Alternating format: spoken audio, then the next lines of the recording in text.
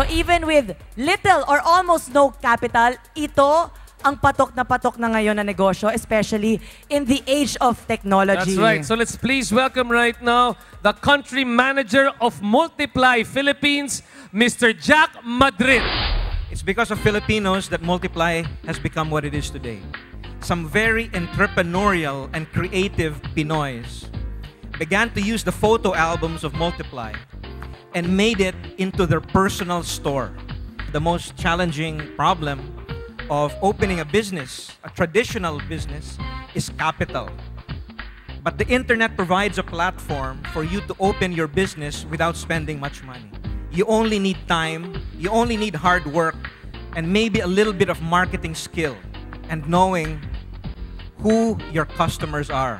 I'm gonna ask you guys one important question. What is your goal in life? This is very important. Don't answer it right now while I'm talking. Think about the answer to this question. And then when you have the answer to the question, ask yourself another question. Ask yourself why.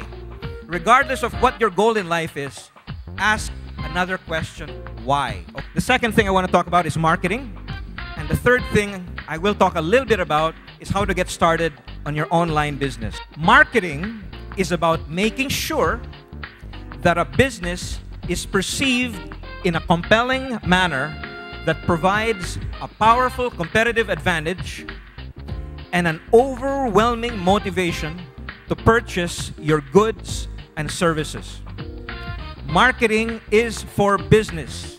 It is not just for marketing or to have a cute advertisement. Second, competitive. Why is that important?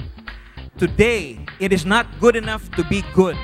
It is not good enough to be very good. You have to be the best in your category. Why? Because there's so much competition out there. Think about it. There's a TV, right? Everyone's watching TV. The TV is still on. But there's something else going on here. The guy in the picture, yeah, the TV